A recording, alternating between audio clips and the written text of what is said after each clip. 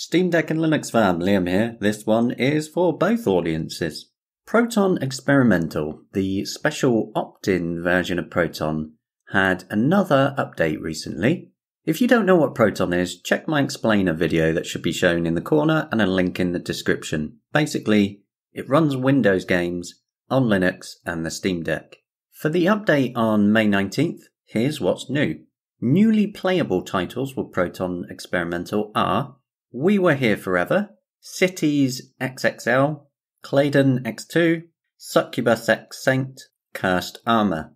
There's also some extra bug fixes and improvements, like the official Final Fantasy XIV Online launcher now works.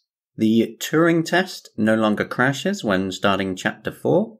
You should see an improvement to the FPS in Street Fighter V Online, and controller support in Mini Ninja should also be fixed. You will also find that video playback has been fixed for Solasta Crown of the Magister, Power Rangers Battle for the Grid, and the Room for Old Sins.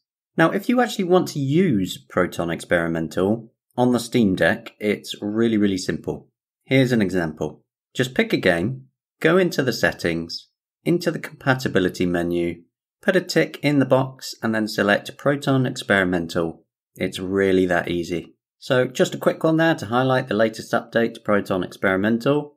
As always, let me know what you think of everything in the comments, and I will see you in the next video.